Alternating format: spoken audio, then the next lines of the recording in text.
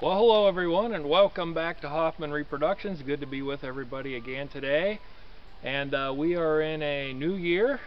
All kinds of stuff going on. Most of it not good. Like me, I was hoping to leave that all behind in 2020, but this year looks like it's going to be a colorful one too. But all things aside, I'd like to talk to you a little bit today about what most of us, if you tune into this channel, are interested in. And that is living history and various aspects of that. And I'm not going to get political, so don't worry. There's lots of channels that cover those things. I'm not going to do that. I have an opinion on current matters, but that's not why you tune into this channel, so I'm not going to go there. But I just would like to say that this past year, like many industries, reenacting and living history have been various events hit pretty darn hard.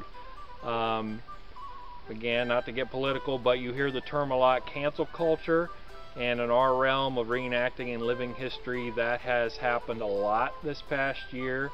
Not all, but most of the events were canceled last year, most of the big ones, and that's not the folks that put the events on's fault. I know that. It's various government institutions, state-run, Department of Natural Resources just simply won't write off on events and let them take place. So everyone is hopeful for this year. However, there have already been numerous of large events that are throwing in the towel. Again, it's out of their hands. Many times the powers that be make it extremely difficult to have these events in light of the virus. And so they're having to throw the towel in, unfortunately. So what is the future, I guess is what I want to say, of reenacting and living history in 2021? Well, if you're planning on engaging in reenactments and trade fairs and whatnot, could be a little sketchy again this year. Like I said, a lot of events are already saying they're going to cancel them again. So what are we to do in the meantime? Well, we've got to go to different avenues to keep this. It's more than just a hobby, but it's a hobby to a lot of people. For people like me, it's I earn my living in this field. And the first 6 months of this year, we saw our business slow to almost stop. It was just a little trickle coming in. So I would encourage everybody, continue to support vendors and those that make their livings in this field. This isn't a business pitch, but in a sense I guess it is. But at any rate, so we've got to look for different avenues in which to engage in this hobby to keep it alive. And one is to just simply go out, as I'm going to do, on a period scout in the woods. Most people know individuals that have a tract of land where they will let you do this, get all accoutered up, go out on a scout or an overnight 2-3 day camping trip or a hunt. And don't be afraid to invite individuals that you're friends with and engage in this with them. You can put together half a dozen or a dozen individuals, even maybe set up a small reenactment, what's called a hostile scout, and engage in a mock battle. So for this year, this may be the way that our hobby survives. I'm hopeful, but the future is unknown.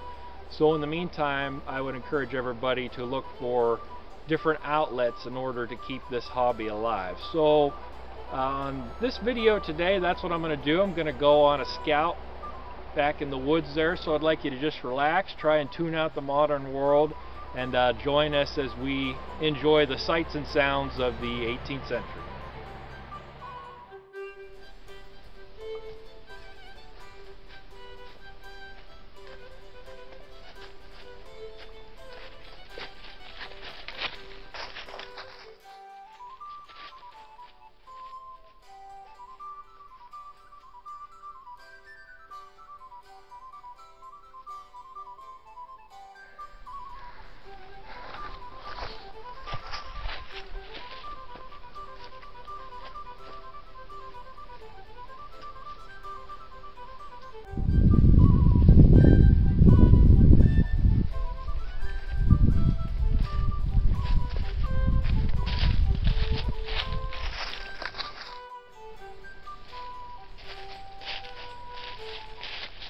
Alright, so we're at an old campsite here that I've used in the past. It's been quite a while.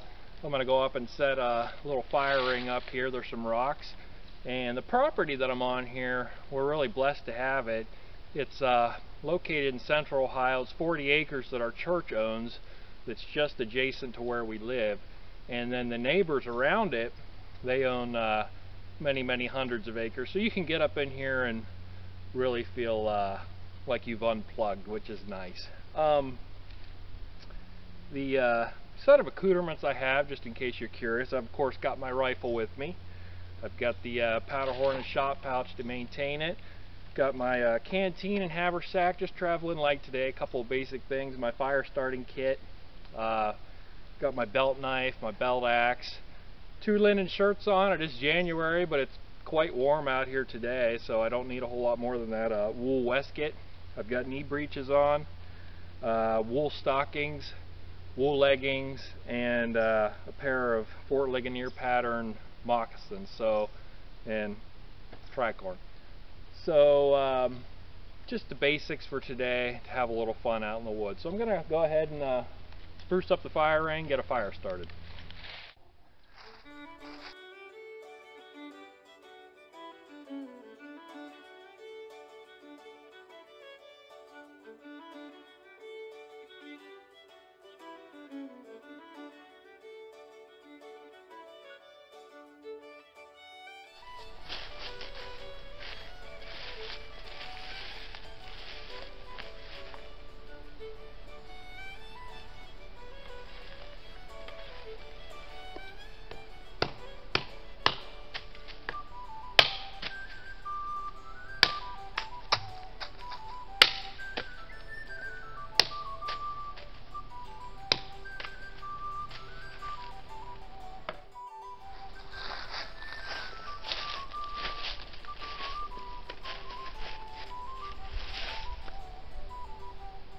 Alright, so I'm going to go ahead and get a fire going using my trusty flint and steel. I have not done this in quite a while, so hopefully I haven't forgotten how. I've got some shredded grapevine that I gathered on the walk up here. This stuff is phenomenal for tinder. It burns long and hot, and it's a lot better than the tow that you buy from various supply houses. So this is my preferred stuff. So I'll go ahead and give the old flint and steel a try.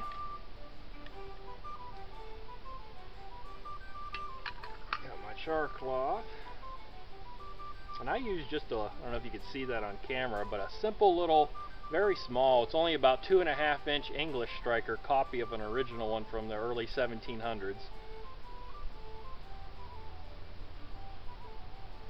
Of course the wind's in my face, so this is probably a bad idea when the smoke starts. Well, we got a spark.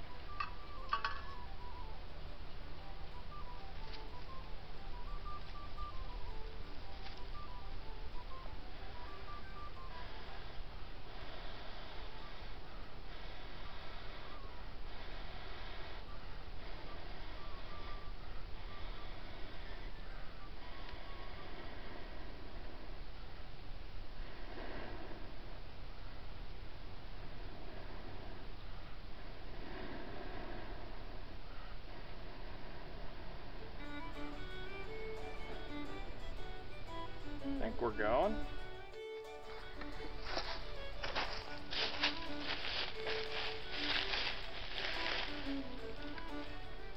Alright, so I finally got my little fire going. It took me another tip with the char cloth, but I got it. And in the meantime, while that's coming to life, I brought my little tin boiler and cup. I'm going to go ahead and have a little cup of coffee. Coffee's already in there. Just add a little water.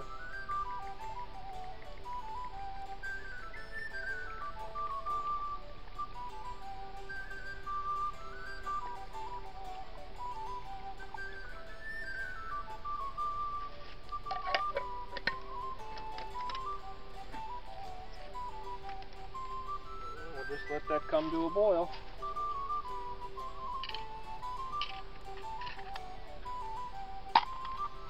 So I've got my rifle, so I figured while this is boiling, might as well do a little shooting.